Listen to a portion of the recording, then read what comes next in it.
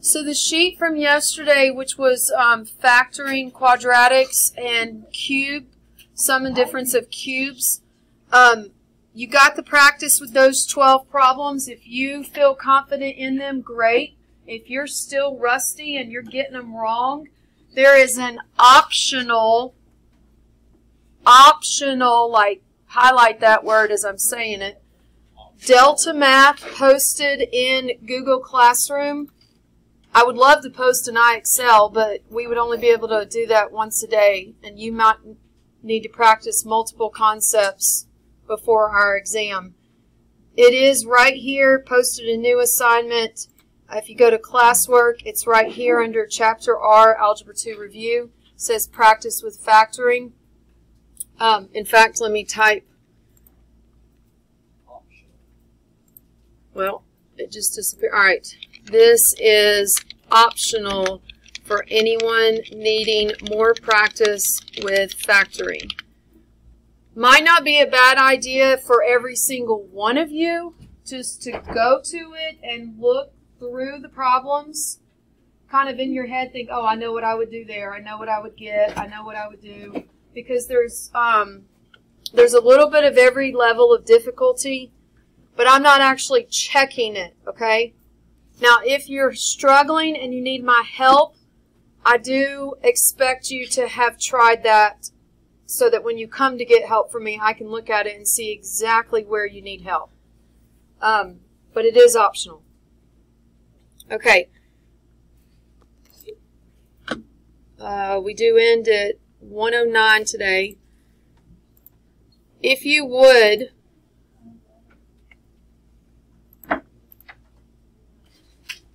so I'm going to refresh you on solving equations. Our notes are me giving you an example of one of the types, and then we solve it and we just take notes next to it as needed, okay? None of this should be new. Say that again. None of it should be new. If it's new, there's cause for concern. So solve 2x plus 3 equals 1 minus 6 times the quantity x minus 1. Solve that. That is a linear equation, multi-step. It's been a minute.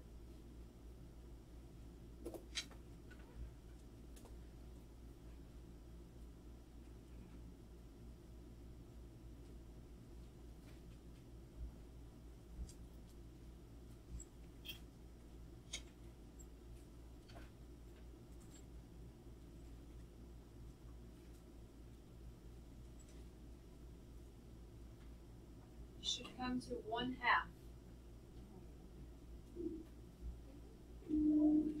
So while you're solving it, let me say something that is an overall theme in my classroom. Doesn't matter if it's my college class or my geometry class.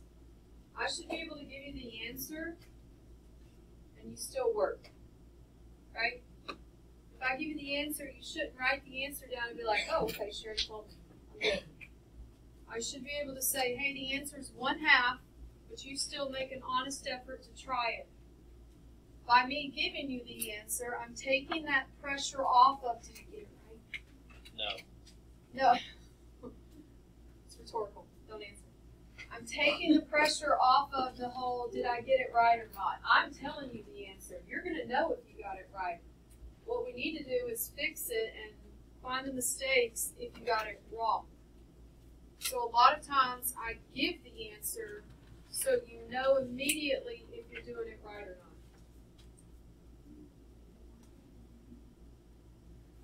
If you need a refresher, let's take a few notes. Might not be a bad idea to take them even though you might not need it. This has to do with your order of operations. Now you may not have seen people write it like that. The M over the D, the A over the S. Please excuse my dear Aunt Sally. the reason that the M and D are stacked and A and S are stacked is because when you're simplifying the expressions, you always read it like a book from left to right to simplify. And the way you manage multiplication and division is just whatever you come to first. Multiplication does not necessarily have to happen before division. It's all about reading it like a book from left to right. Same thing applies with addition and subtraction. Now, parentheses and exponents, by golly, they go first and second in that order. But then the rest of it is however you read it like a book. So when you first start a multi-step equation, you are simplifying at first. We're going to clean it up. First, take the parentheses. If there's anything inside, there's not. Go to in front of it, distribute. Just bring this down.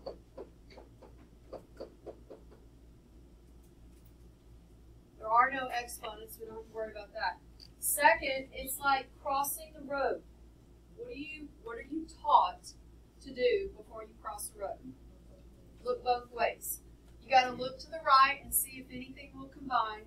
You got to look to the left and see if anything will combine before you start moving things to the other side. Okay, so it's like crossing the road. Look, check it, look, check it, and then you start moving.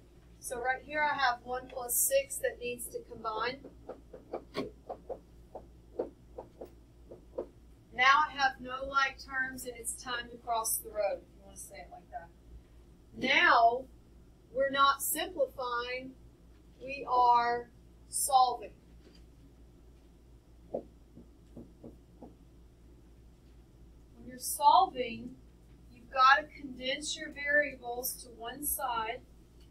Then you move all addition and subtraction stuff away. Then all multiplication and division stuff away. Then you deal with exponents. Then you deal with any parentheses. So it's kind of like the reverse order. Okay. So looking at this right here, I do have a variable term on both sides. Doesn't matter which one you pick. I always move the one with the smaller coefficient because then I don't run into as many negative numbers. But it does not matter. I choose to move this one over here to its like term. Bring down what has not been dealt with. Now my variable's on the right. I need to move the 7 by subtraction. At this point, I shouldn't have to show my work. I would subtract the 7.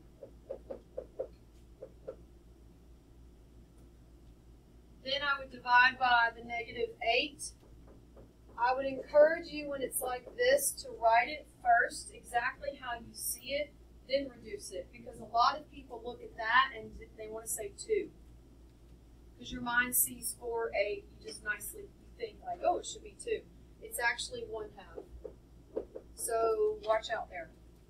Let's make a note that this is solved. So that's where we took the multi-step equation and we simplified it and then we solved it. That's linear. Now we're going to look at solving quadratics by 3 methods. You should know this. Quadratic formula, factoring, square roots, right? So let's label it quadratics.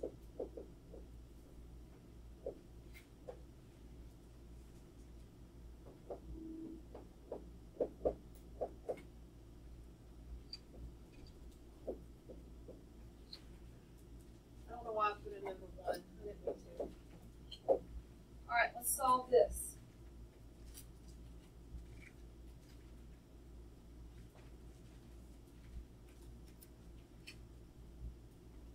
So some real quick notes off to the side. Quadratics in standard form are of the form ax squared plus bx plus c. That's considered standard form. When you are solving, or to solve, less writing, to solve quadratics, you have several choices. Choice 1 is factoring. Problem is, sometimes it will not factor. Choice 2 is square roots. You solve by square roots when there is only the x squared term. Like the bx term is gone. I'll show you what I mean by that when we get to that problem. It's the next one. So we're going to say bx term gone. I'm running out of room. Bx term is gone. There's the quadratic formula, which works every time. Hence the reason it's the formula. There's also another technique which is called completing the square, which we are not going to do right now, but it will come up later. It will come up later. We're just writing it so that we're showing all the 4 different ways to solve quadratics. And actually there's a 5th way, which is graphing, but don't write that. When you are solving quadratics, if you choose to solve by factoring, then it has to be in standard form, which means it has to be equal to 0. This is not equal to 0, so the 4's got to move. Now it's equal to 0. Now I can check and see if it's going to factor. I'm going to refresh you again on that whole little fraction method. You would come right here and say, okay, what number's here? There's an understood 1. A times C is -4. Adds to -3. What would that be? -4 and +1. Is this the only thing you're showing? Or No, I'm gonna do a square roots and a quadratic formula. Yeah. So now we go to our parentheses. We're gonna copy AX in the front, which in this case is 1x. Don't write 1x, just write x. We're going to copy the 2 numbers that we just came up with right behind it. And now you can see why the whole, when A is 1, do this, doesn't even matter, because if you go the fraction method like this, it takes care of it. There's no GCF to reduce. So you're done in terms of factoring. Now the question was solve it though, right? This is factored form that I wanted you to solve it, which means you need to get to x equals a number. All right, so watch this. You have this crap. Don't get lost in the polynomial, okay? That's what confuses a lot of people with math. You get tied up in the grade level stuff and you forget the basics. You have this crap times this crap, correct? And they equal what? 0. They equal 0. What's the only way to multiply 2 things and get 0? There's only one way to do it. If one of those things is 0, right? Let me repeat that question. What's the only way to multiply 2 things together and get the product of 0? If one of them is 0. We have no way of knowing which one of them is 0, but we know for a fact one of them has to be 0. So the way you finish this, you've heard this before, is called the zero product property. It's saying, hey, if 2 pieces of crap multiply to give you 0, then one of them's got to be 0. So you just force both of them to 0 and say, well, x could be 4 or x could be -1. And that's how you finish it.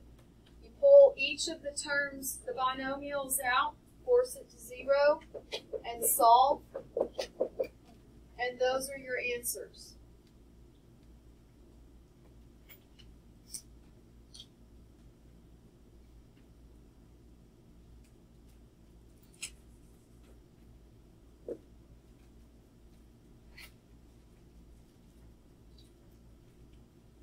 right, so that's solving by factoring.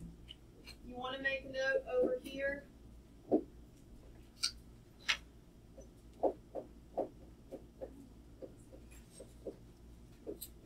This was solving by factoring. Now what we're going to do is solve by square roots.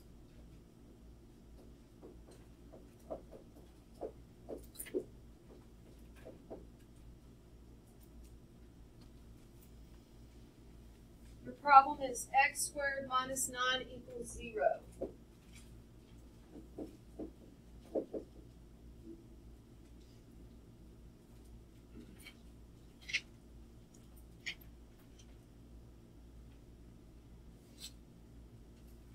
So looking at this problem, you should notice there's something different. There's no x term. There's only the squared x, like x squared, you know? That's what I meant by the bx term is gone. It's not there. Another way to recognize when to solve by square roots is when there's just a single x in the whole problem. If you look at it, there is only one term with x. Looking up here, there were two terms and they were not alike. That's your key difference. So this is solved by square roots.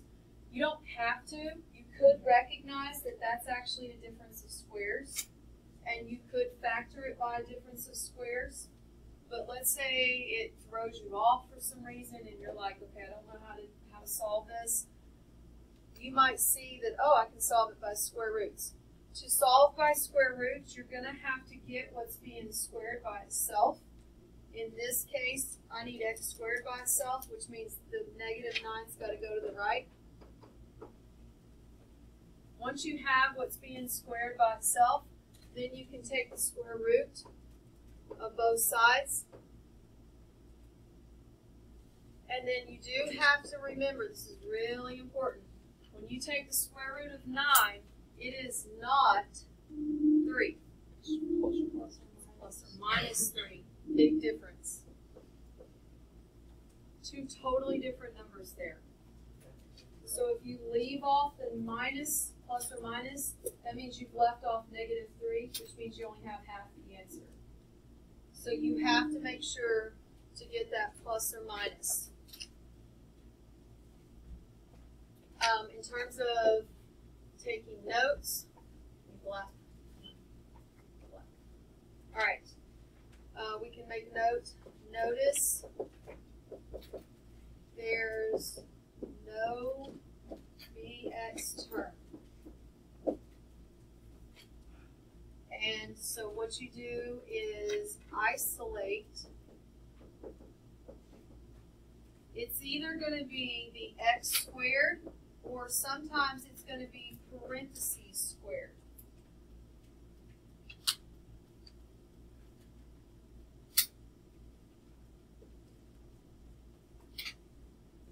And what I mean by parentheses squared, I'm going to give you another example. For instance, if you had 4 parentheses x minus 2 squared equals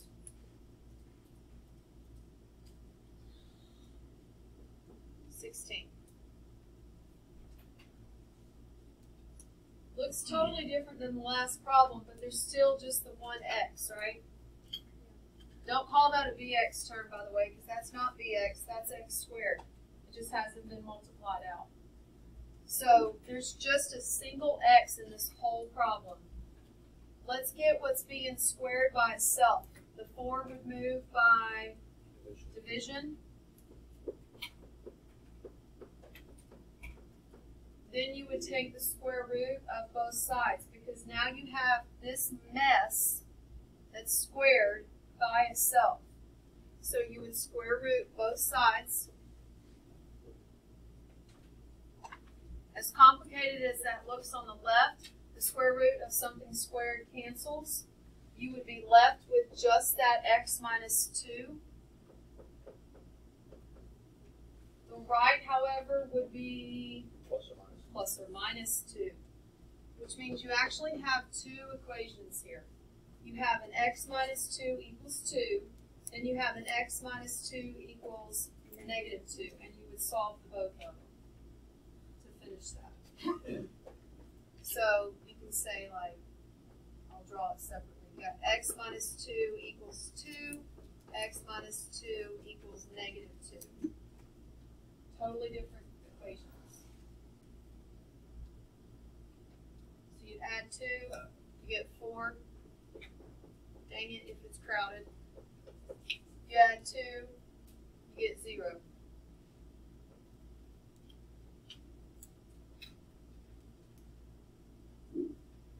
So those are both examples of solving by square roots, but they do look a little different because one of them is just x squared and the other one is quantity squared. Now everybody's favorite, solving by quadratic formula. Do you remember this one? Yes. Do you want me to sing? Yes. Hard? Yes. You have faith in me? I'm a little hoarse today. You know, so I'm probably not going to do it today. In the car, I sound really good. All right. Now let's look at solving by the quadratic formula. Can't talk.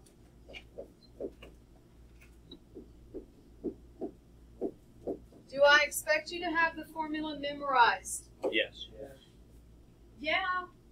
I'm going to give it to you, but you should have it memorized. We had to memorize it in high school. My teacher sang it to the tune of Frere Jacques. So here's the formula. X equals negative b plus or minus square root b squared minus 4ac all over 2a. Could have just been over 2. It's over 2a. And it's very important that you understand, while this is just a single equation here, I'm going to change colors and draw an arrow to that plus or minus. That means there are 2 numbers here from time to time. It depends on the equation. But there are the potential for 2 answers. Those 2 equations, one of them would be plus, one of them would be minus. Okay, so here's our example. We're going to solve 2x squared plus 5x equals 3. Now, honestly, this would factor, but we're not gonna factor it. We're gonna just purposefully solve with the quadratic formula a nice, clean problem. The very first step in solving by the quadratic formula is it must be in standard form, which means it must be equal to 0. If it's not, you're going to label your A, B, and C, at least 1 or 2 elements, incorrectly. Then you can see, no pun intended, you can see A, B, C.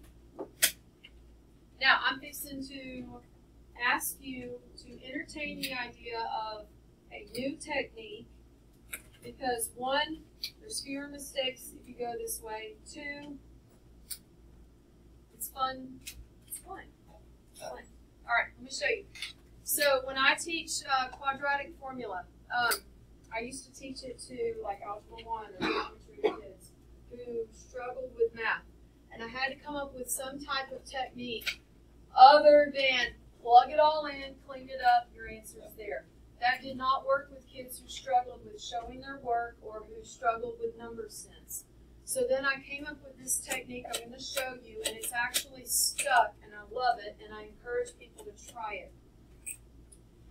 Find the discriminant first. Do you remember what the discriminant is? It's the stuff under, so radicand is another word for anything under a radical. In terms of the quadratic formula, the discriminant is this. Notice I'm not highlighting the radical. I'm only highlighting the b squared minus 4ac. The actual vocab word for that is discriminant. Discriminate. Discriminant. We're going to do this in two parts. First, you're going to find the discriminant. Now, that's a really big word. It's difficult to say. A lot of people confuse it with the other word that has nothing to do with it. So I have dubbed this the crap. The crap. You call it what you want, but the crap, or the sheet. Find this sheet first. Sorry. Find this crap first, okay? So b squared minus 4ac. You're going to love this. It makes life so much easier if you find that crap first. See, this is why I got that name.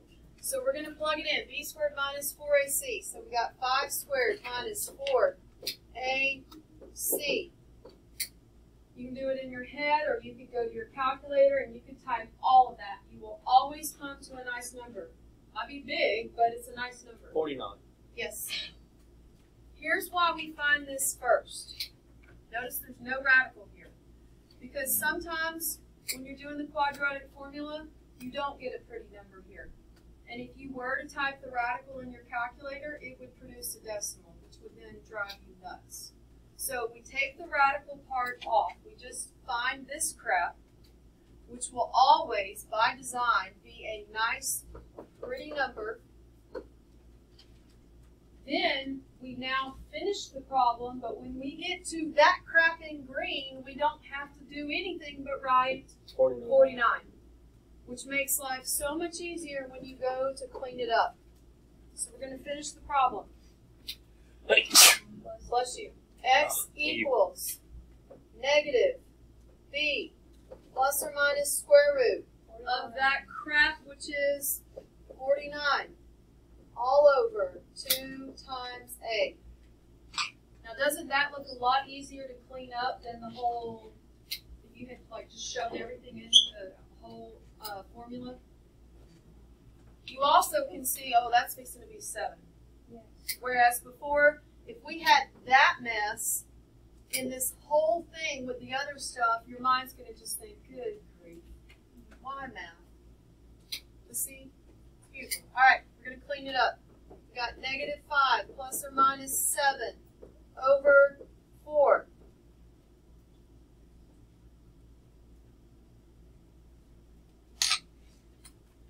Those are all numbers. They're integers, which means we can keep going, right?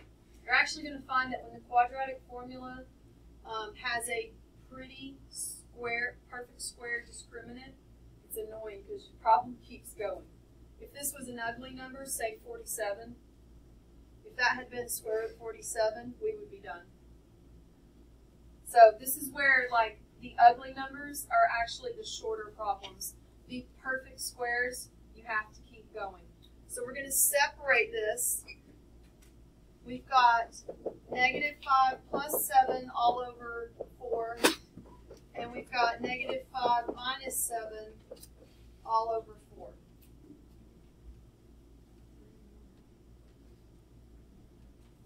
You could go and type those in your calculator, or you could do them in your head. You should get 1/2 and negative 3.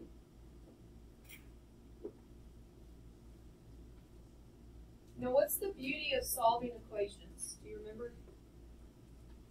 Or if your teacher never taught you, shame on them. What can you do before you move on to the next problem? Check it. You can check it. Plug it in. Go to your calculator. You can. I would encourage you to plug it into the original in case you accidentally made a mistake right here, which, you know what I mean. So what you would do is plug it in this case, just one side. There's no variable on the right. So you would plug negative 3 in here, and you better get what? 3. You would plug. I wouldn't plug 1/2 in. I would plug 0.5. No, you have to put 0. 0.5. In here, you should get 3. So those are the nice things about solving equations, is you can guarantee you got it right. All right, this is Holcomb's technique, where you find this crap first. We're going to write an arrow to this, and we're going to write find this crap. Then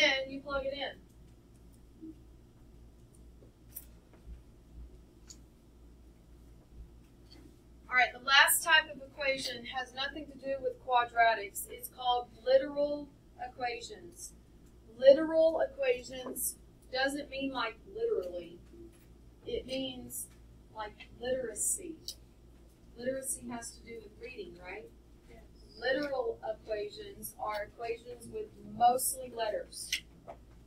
So let's take notes. These are literal equations. They throw some people for a loop. I personally, I enjoy them because there's fewer calculations because they're letters. So we're going to write the problem.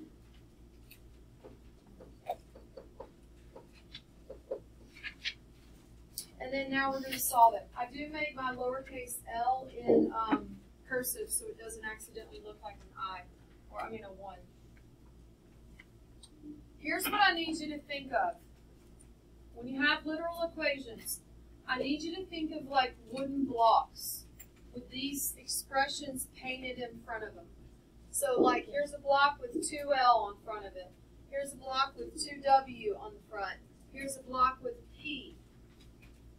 And you're shifting them, okay? So we've got to get L by itself. It would help to draw an arrow above it. The same rules apply that when you're solving multi-step equations. You need to move all addition and subtraction stuff away first. So this block of 2W's got to go to the other side, and it will become, when it moves to the other side, it's going to become negative. So this would come down. Now it helps to show your work. I'm going to subtract it from itself, which cancels. I'm going to go to the right and subtract it, but there's no like terms over there. Very rarely are there like terms in literal equations, which is why I like them, because it just tacks on to the end. You know what I mean? If you'll show your work, you write what you see. I see P minus 2W. That's what I'm going to write. And then what's in the way of L being finally by itself? A 2.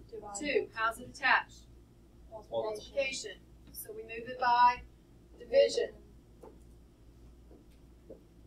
Now sometimes I would say come underneath each one, but in this case, since it's literal equations, there's nothing wrong with writing it like this. That's your answer. Yes.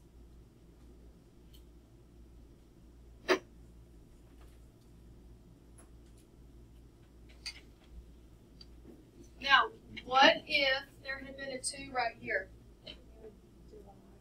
You would have to keep going, and that would mean that there's a 2 in front of every single term, and you would divide everything by 2. So, know when you can and when you cannot do that. If you need to, you can draw a line and say, what if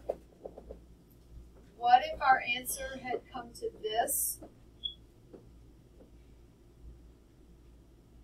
Now, I know there was no 2 up here with P. I'm not saying that. I'm saying, what if we had a problem and we got down to something like this? You would have to keep going. This 2 would take a 2 away from every single term in the top. And your answer in that case would have been this. So there is a difference. We didn't get to that, though. We had this. But I'm just saying, if you had one like it. Let me show you another literal equation.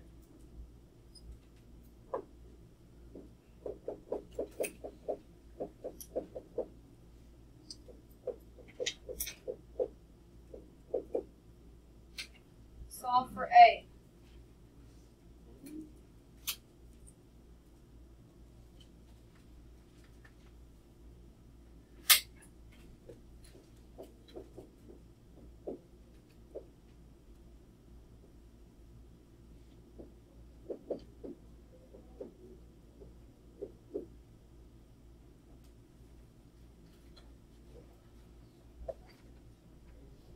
Well, I put 2 different problems. Go ahead and write them down and try them.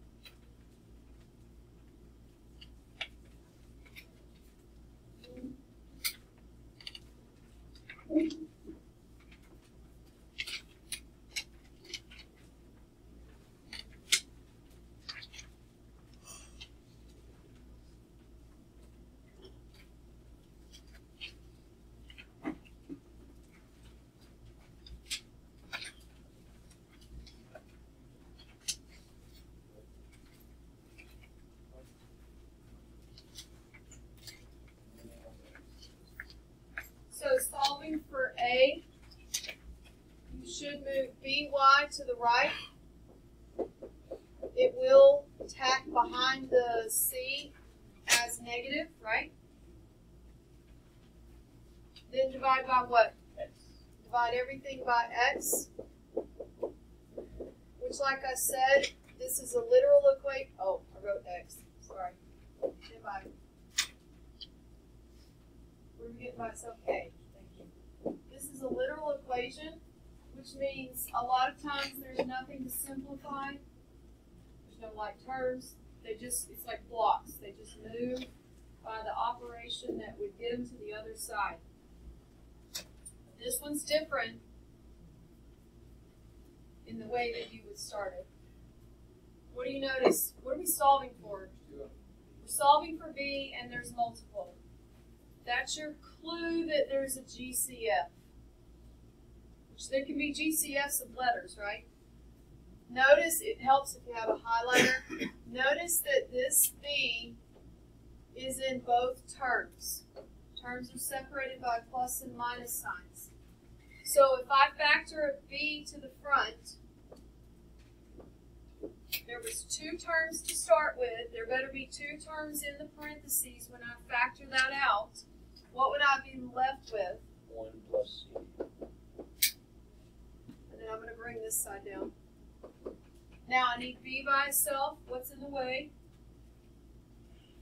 You have to divide both sides. 1 plus cd is in the way. Think of it as a block.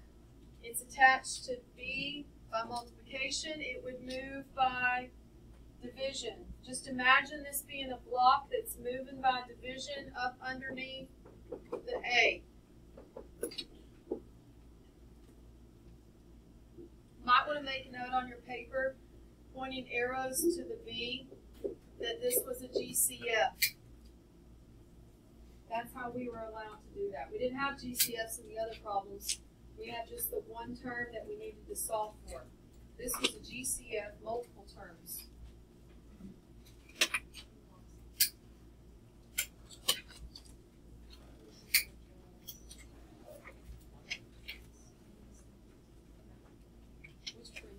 These parentheses.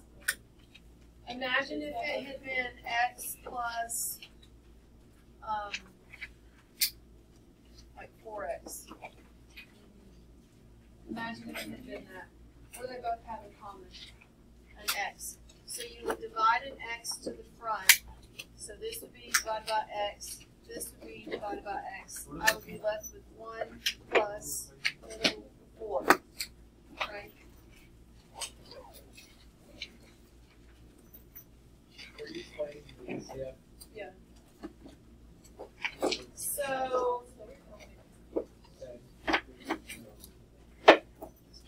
what do they both have? A B. They both have B, right? So this is the expression. So you would divide this by B and divide this by B. That would be 1. And that would go away. Where'd the B go? It would come to the front. See that? Your homework is that page. Homework is the page. Yes. It's 20 problems. Yes, ma'am. I only did 2 with quadratic formula. You're welcome. Because the one thing y'all need the most practice on is factoring. The factoring is going to play a role in the next review lesson. So you've got to be able to factor.